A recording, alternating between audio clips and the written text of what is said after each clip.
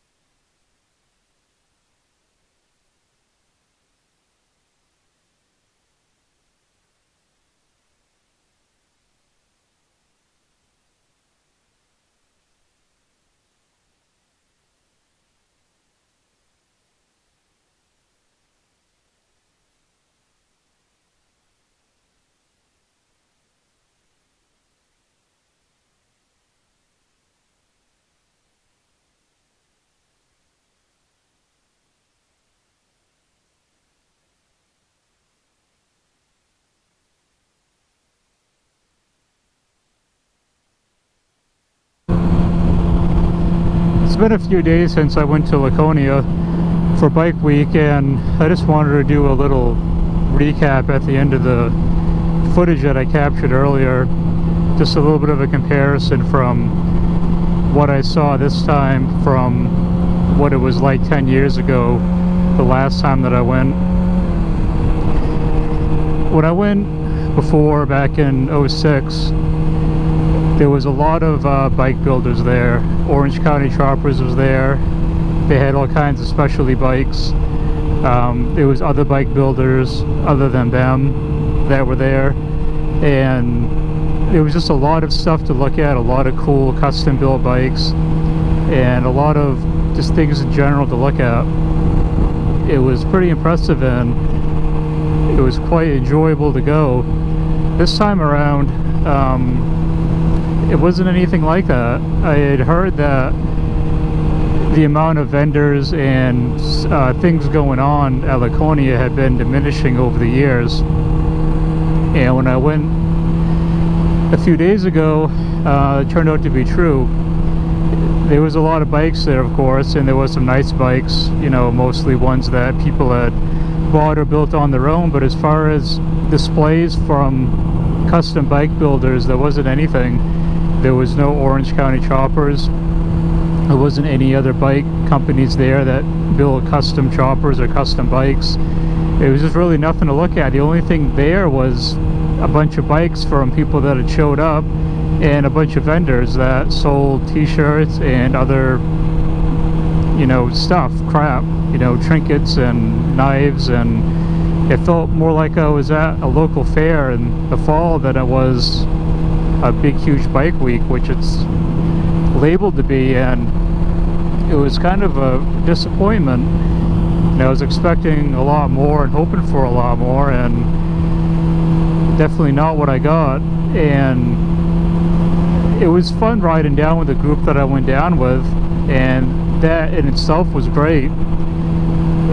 But the actual experience of being there and seeing the things that were there compared to last time, it was just a disappointment. So, you know, I'll go again, but I'm not going to make it a yearly trip. They have the 100th Laconia anniversary in 7 years. This was the 93rd, and I would like to go for something like that. They do still have the special events that go on that are scheduled on specific days or at night.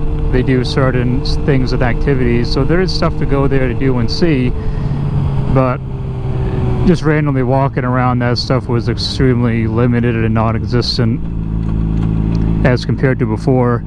But I would like to go for the 100th anniversary one. That would be something interesting and cool to see. But I'm not going to go every year. I did buy my, you know, traditional Laconia t-shirt for going, but I just don't see myself going every year again. I'll go again in a while, but for now, you know, I would go just to ride down with people. But as far as going to, as in hopes of seeing really cool custom stuff and different bike builders, that's probably not going to happen unless it starts to come around again. But who knows if that actually will or not.